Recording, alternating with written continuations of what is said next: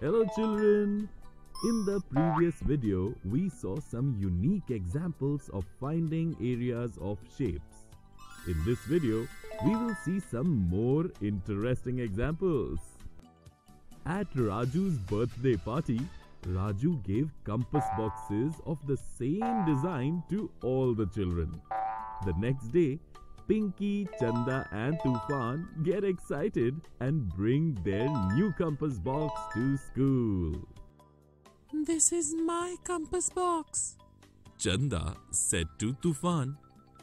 No, this is my compass box. Tufan and Chanda started fighting. Seeing Tufan and Chanda fighting, Pinky said, Look, I've used these square-shaped stickers on my compass box to make my name letter P. This allows me to easily identify my compass box. Why don't you both use these stickers to draw the letters of your name on your compass box? Children, if the side of every square-shaped sticker used by Pinky is 1 centimeter, can you find the area of the letter P of Pinky? The length of the edge of each square-shaped sticker is 1 centimeter. So, the area of each square-shaped sticker will be 1 square centimeter. Pinky has used 10 such stickers in her name letter P.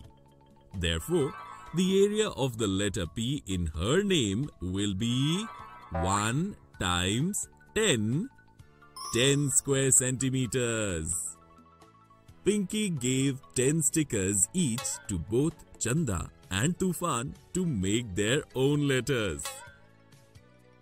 Children, can you use these 10 square-shaped stickers to make Chanda's name letter C and the name Tufan T? If you want, you can find a solution by stopping the video. Well done, children! Let us see how many centimeters is the perimeter of P that Pinky has created. We can find it very easily. The measurement of the edge of a square is 1 centimeter. So, to find the perimeter of this letter, we only need to find the number of squares that fall in its edges and add the measurements of all those edges. In this way, perimeter of Pinky's letter P is 16 centimeters. Children, can you now find the perimeter of the letters of Chanda and Tufan? Yes, the perimeter of the letter C of Chanda is 26 centimeters and the perimeter of the letter T of Tufan is 22 centimeters. Children, you have seen how the areas of the letters of Pinky, Chanda and Tufan are the same.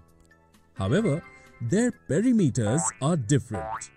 It is quite possible that the shapes having the same area may vary in perimeter.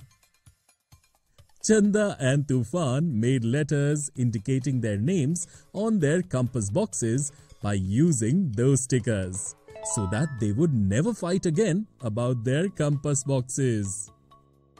Children, in this video, we saw some more interesting examples of finding areas of shapes.